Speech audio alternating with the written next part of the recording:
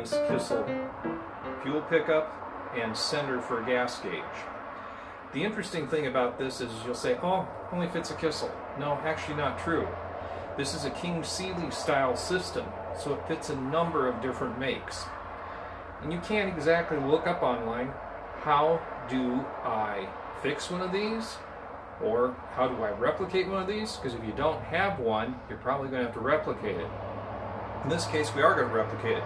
Because what I'm holding is for my all-year coupe roadster, which is also 1926 Kissel, that someday I'm going to restore, so I don't want to give up this one because I need one for a model. So I'm going to replicate this, and we're going to show you how you do it and how it works. So the first thing we're going to do is get to kind of how it works. I'm going to explain it to you, but we're going to draw it in a moment. If you look here on the top, there are two tubes coming out of a circular, fairly thick steel plate. There's actually a third tube mounted in here, but it doesn't come out the top. The center tube here is a 5/16 fuel pickup. The outside tube on this side is a 1/4 inch tube that is reduced down on this end to 1/8, which is actually going to be an air line going to the gas gauge, because this gas gauge works on air pressure. The opposite tube, which doesn't come out the top, is also 1/4 inch. It's merely fastened to this same circular plate that we have at the top. On the bottom here, we have a bell that allows the fuel pickup in the center. So the fuel pickup just runs down here to the bottom, has a nice screen to keep junk from going in. Then you have this solid piece, which is hollow inside, that allows the other two tubes to go down into it. The tube on the one side, which as you see does not go through the top, has a vent in the top of it. Right below the plate there's a little hole there. That's a vent. That's this tube. The opposite tube here, you can't see, has a hole at the bottom of the tube, and then we use this column of air when there's fuel in the tank to actually read the pressure and tell us how much fuel is in the tank.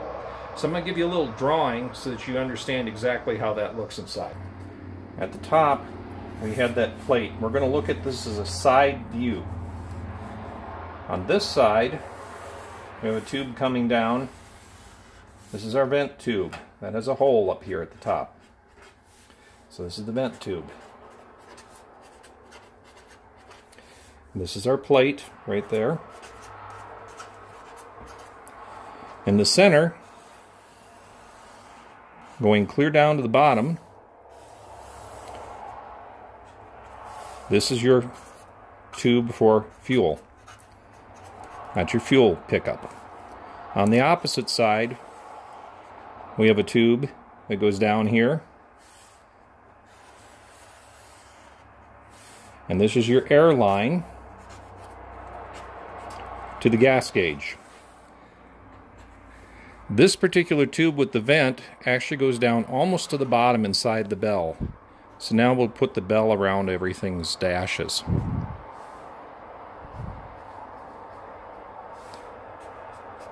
Obviously we had a screen here at the bottom. Here your vent tube goes almost to the bottom. This tube only goes down part way. If I got it really right in the drawing, I probably should have this tube really right up here at the top. But this is your air line again. The purpose of the vent on this side is merely to make sure that we don't ever overpressure the gauge, just in case, so we don't overpressure the gauge. Now the one other thing going on with this bell is there's a little hole that allows gas to get in here, which drives this column of air and changes your gas gauge. If we didn't have that hole, we wouldn't have any fuel in here. And the reason it's put in a bell is to deal with the fact that fuel sloshes as the car moves. This keeps the fuel from sloshing. So we are going to build a new version of this.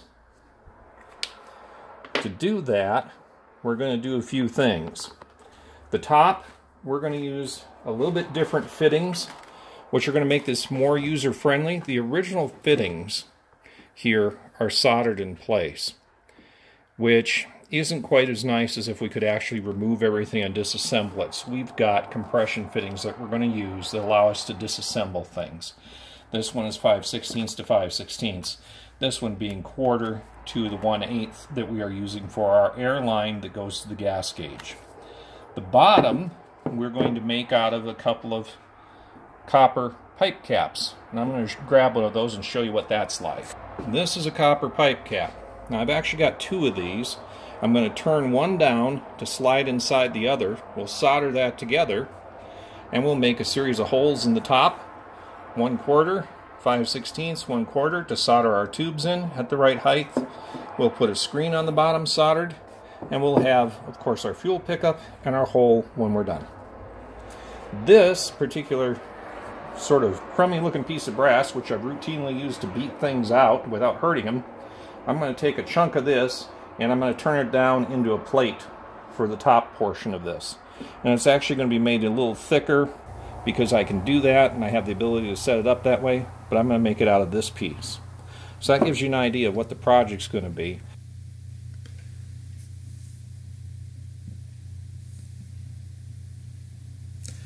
Alright, here we are on the miniature Sherline lathe and mill, turning down one of the ends, and as you can see it's at fast forward so you don't have to be bored to death.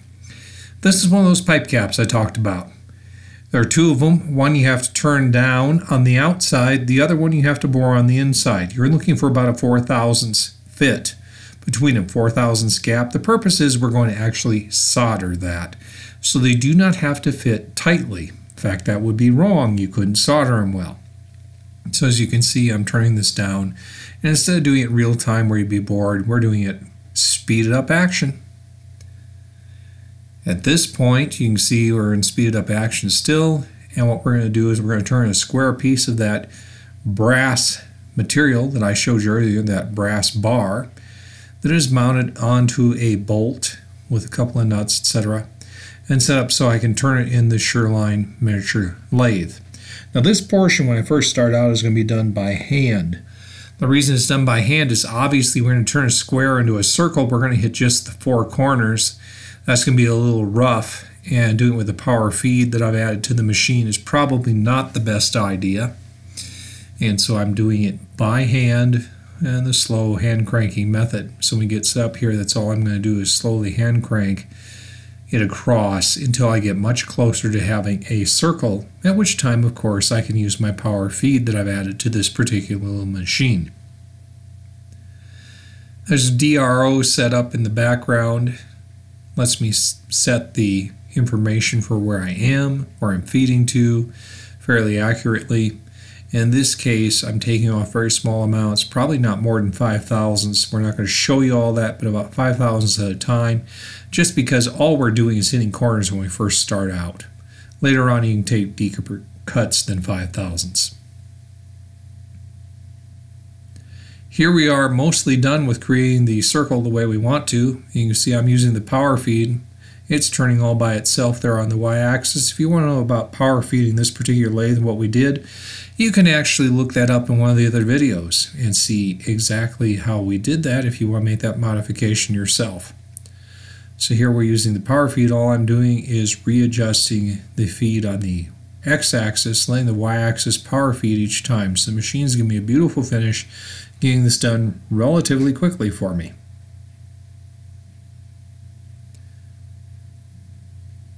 And very shortly, because of the power feeding, we'll switch to the vertical mill. Now, one thing you'll notice in the background here, I've used one of these Sherline extensions. That's the square portion at the bottom. You'll also see a silver portion in the middle. That is an aluminum piece extension that I actually turned on the lathe to make the mill even taller. You'll notice I'm using the Sherline rotary table. It's particularly useful for this. The center hole was pre-drilled the correct size when we were actually putting that square piece on the lathe. The 2 side holes are being drilled the correct size now. Remember, only one of the 2 holes goes all the way through. And of course, the rotary table allows us to put the holes exactly the same dimension side to side apart. There is no specified dimension for this. It is more related to that you can get it through the hole in your fuel tank. So this is not what you call critical. It's just kind of neat that you can do with a rotary table and make it extremely accurate without even trying to. You'll notice a little wobbling in the video. This is something that is not in need of being so accurate that I had to stop the wobbling. Remember, it is speeded up. If I have to make it more accurate, I can. One of these days, we're actually going to show you something unbelievably accurate made on this machine. You take different precautions, different setups, and you can make things more accurate than you can possibly imagine. We've rotated around, and the first hole I did not show that I used a center drill. Always use a center drill first. Center drill does not walk. Regular drills will walk. You will notice that, and your parts won't end up in alignment where you want them to be. Always center drill first, and you can enlarge with other drills later to the size that you need. Here you can see we're coming back with our drill to put the third hole in. Later on you'll find out exactly what drill sizes I used. So if you want to know those, they're coming up later on in the video.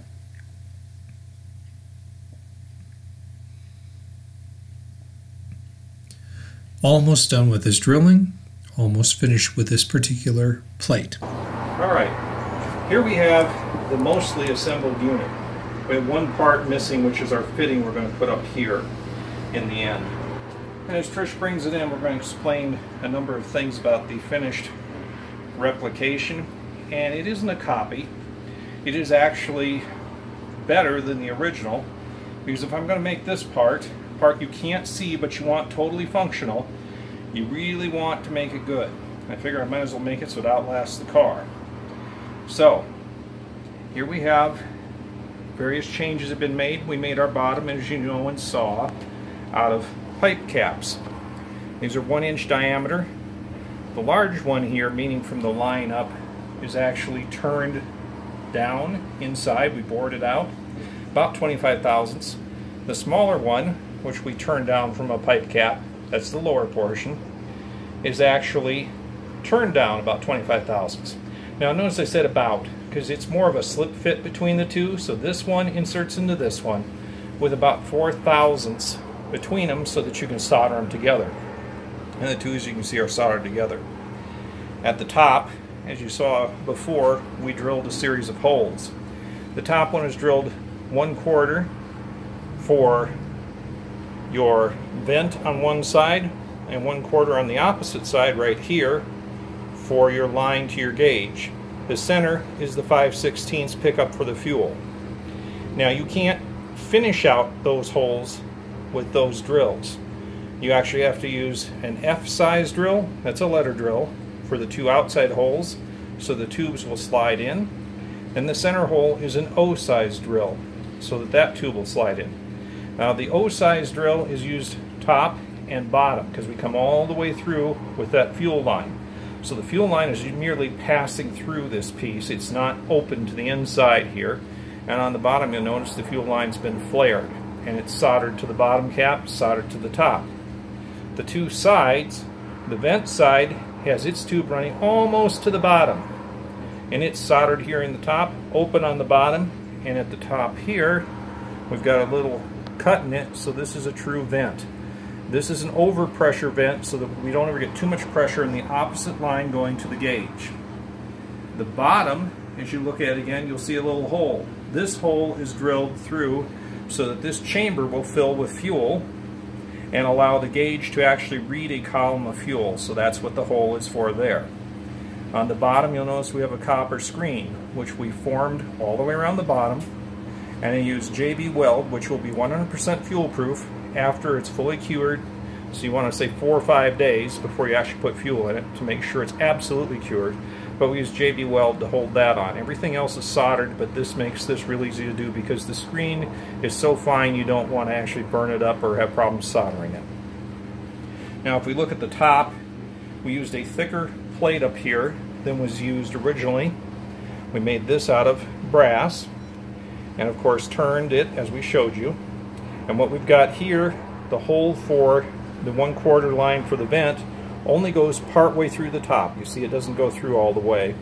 That allowed us to solder that into the top, part of the reason we made it thicker. The center, remember we're using an O-size drill to bring the 5/16 line through, soldered it in, and to bring the 1/4 inch line through we've used the F-size drill. We've also made our lines up top longer than original. They had different fittings that they actually soldered originally at Kissel, but they're soldered super short. And we'll show you the original again. We've made these longer so it's more serviceable, easier to get a wrench on. But we have also kept them close together because you have to be able to pass this particular collar, which fastens this to the fuel tank, down like that. So you want to keep your lines together.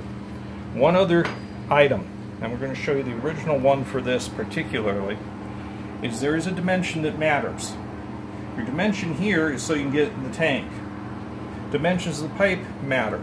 The exact placement across here, I just made them, of course, equal. But what's important is the dimension from the base of that plate to the bottom of that fuel pickup comes out to be essentially pretty close to 10.5 inches.